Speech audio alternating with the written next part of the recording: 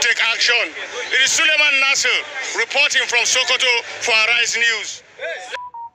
It was business as usual as most residents in Ado Ekiti went about their normal activities, except corporate organizations and businesses who shut their services to customers. There was no compliance to the nationwide planned protest in Ekiti State.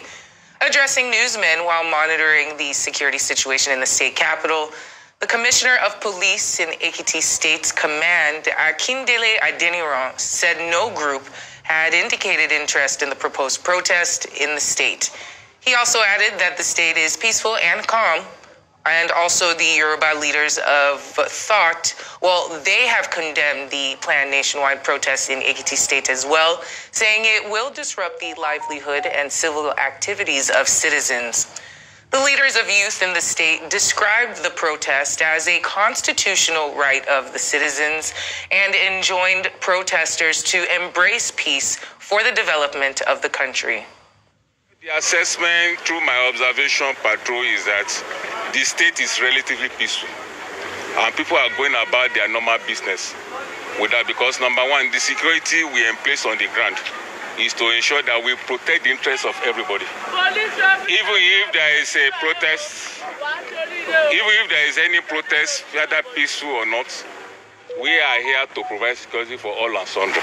But we thank God there is no violent protest. We, the student leaders of Ekiti State, hereby disassociate ourselves from the planned faceless peaceful protest that may lead to riots and destructions. While we acknowledge the current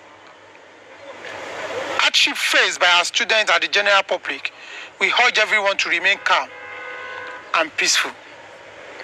We believe in engagement with the government diplomatically to address our concern, rather than resorting to the protest that may escalate into violence. By the time you are planning a protest to last for 10 days, there is no doubt that normal, ordinary livelihood in the way we know it will be disrupted.